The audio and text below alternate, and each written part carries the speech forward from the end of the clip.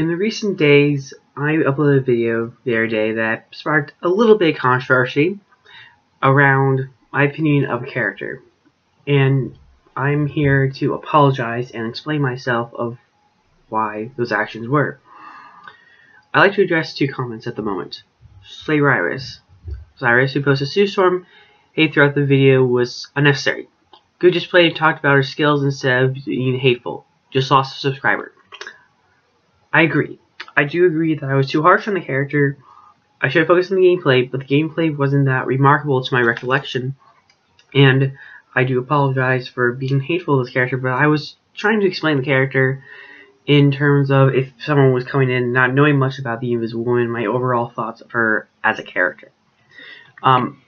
Next is Stefan Buffet, who says, literally no one cares if you like her or not. Just show no one review like other YouTubers who of the reviews of the game. I don't know what typo there, but okay. Of the game.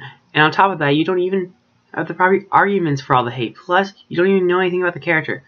Like, if you want to rant, at least read a comic book or two. Now, Stefan Buffet has a clear argument there.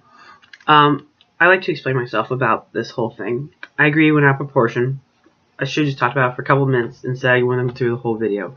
I do apologize about that, but it's because, based on my recollection of the Fantastic Four, I don't read much Fantastic Four comics because I don't really like them. And it's because they don't really know what they want to focus on. If they want to be the sci-fi type comic books or the monster movie comic books. And they cross the line sometimes. And I don't really find that entertaining. Now, the members of the Fantastic Four are unique. I'm not denying that. You have Reed Richards, Ms. Fantastic, Sue Storm, the Invisible Woman, Johnny Storm, the Human Torch, and Ben Grimm, the Thing. Of them, I kind of liked... They all have a dichotomy that works well together, but if you take them singularly, there's parts that I don't really care for. Reed I like because Reed's really smart and he knows what needs to be done. He's the very thoughtful leader. Sue is kind of the matriarch of the group, kind of being like trying to keep Johnny in control and trying to be loving towards Reed, and kind of leaving Ben in the dish, if I remember correctly, based on stuff I've read. But she consoles Ben a lot as well. Ben is really the thick, like, oh, no one can love me because I'm a monster, but finds love, and I kind of like that aspect. But he's very like brutish and just like, ugh, no one talks to me like that. But again, like I said earlier, he is the Chandler to Reed's Ross and to Johnny's Joey.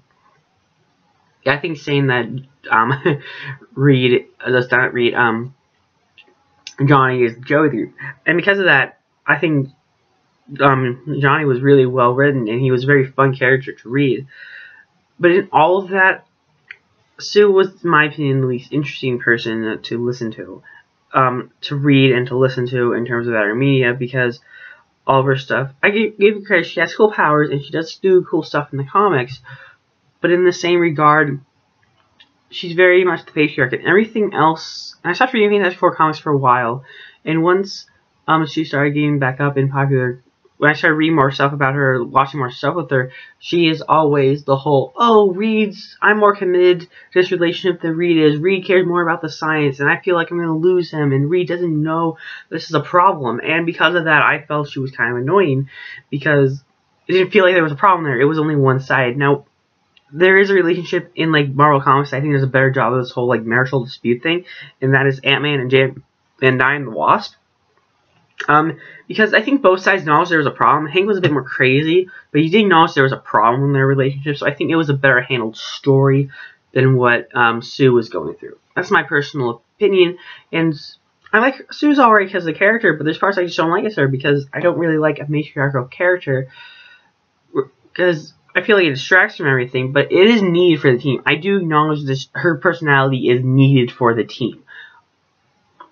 But as a single character, it doesn't work in my opinion. But in an overall character in terms of the team, yes, definitely. She works great for the team of the Fantastic Four. But in my opinion, she doesn't really work well as a character on her own. That's my personal opinion. I think she has great powers. In the game, I wasn't that impressed with her abilities. That's why I didn't focus more on it. I do apologize for that. I hope this video is explaining like why my opinion on the character and my apologies for the video. I hope you can take it in your heart to forgive me. Miles, I understand that my video quality sucks.